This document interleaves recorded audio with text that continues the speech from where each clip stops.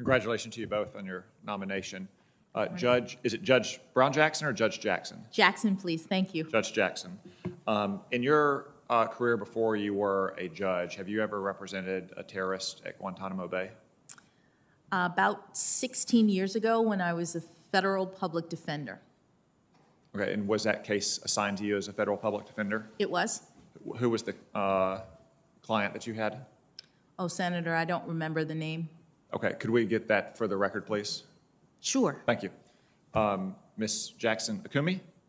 Jackson Akumi. Akumi. Thank you. I want to make sure I get it right. In your legal career, have you ever represented a terrorist at Guantanamo Bay? No, Senator. Thank you. I want to speak about race discrimination in the Constitution. Ms. Jackson Akumi, does the Constitution allow the government to treat Americans differently because of their race? No, Senator. Thank you. I'm glad that we agree on that. Judge Jackson, did I get your hand? No, Senator. Thank you. Let's turn to religious liberty, if we can. The First Amendment protects the freedom of religion.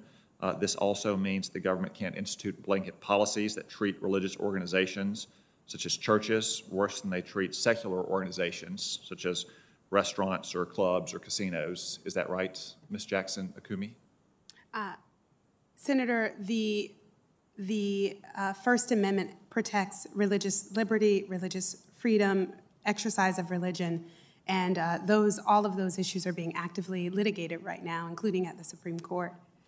But the government can't treat a religious organization worse than they would a secular business, like a restaurant or a casino. Is that correct? Senator, you're referring to the principle about neutral laws, and that there is a principle there that if a law is neutral as to everyone, a religious organization can be included. And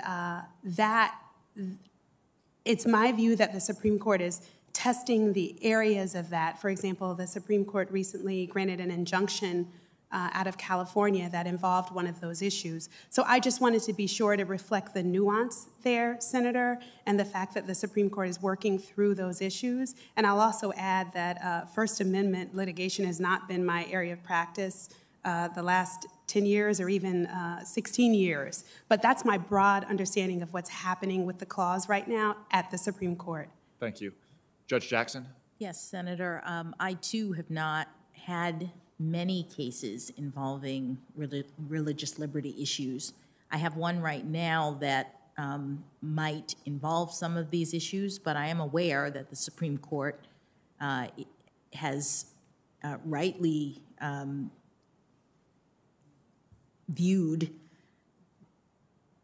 the First Amendment right to religious liberty as foundational, fundamental. It's in the First Amendment, and the Supreme Court is working through the doctrine.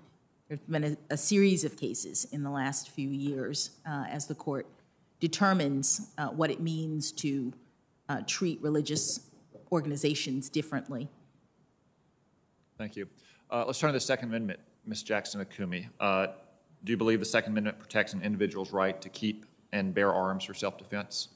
Senator, the Supreme Court has said that very clearly. That was Justice Scalia writing in Heller, that the Supreme Court protects an individual right to keep and bear arms. Which has been extended to the state and local governments through McDonald, correct? That's correct, Senator. Okay. What do you believe are the limits on that right? Well, that's the very thing that circuit courts across this country and the Supreme Court are figuring out right now. Do you have any personal views on that?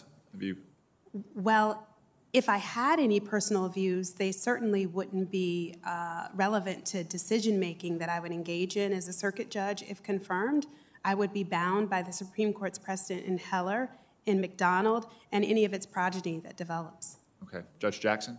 I agree wholeheartedly with what Ms. Jackson Akumi said. Any personal views regarding the fundamental right to bear arms would have no bearing on my decision-making concerning those issues, and I would be bound by the Supreme Court's and the D.C. Circuit's precedents concerning the issue. In Heller and McDonald? In Heller, McDonald. Thank you. Ms. Jackson Akumi, do you agree with Justice Stephen Breyer and the late Justice Ginsburg that the Supreme Court should have 9 justices and justices should not be added? Well, Senator, I will have to admit that I'm not familiar with their particular views on that issue, and I don't think it would be appropriate, as I indicated in a question from your colleague, for me to opine upon the composition of the Supreme Court or what should or shouldn't happen. It is a question that this body must sort through. It's a question left to the legislative branch and the executive branch.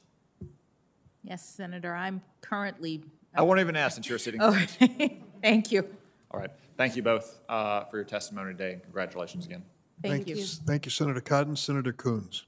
Thank you, Chairman Durbin, and welcome to our 2 nominees who are before this committee today.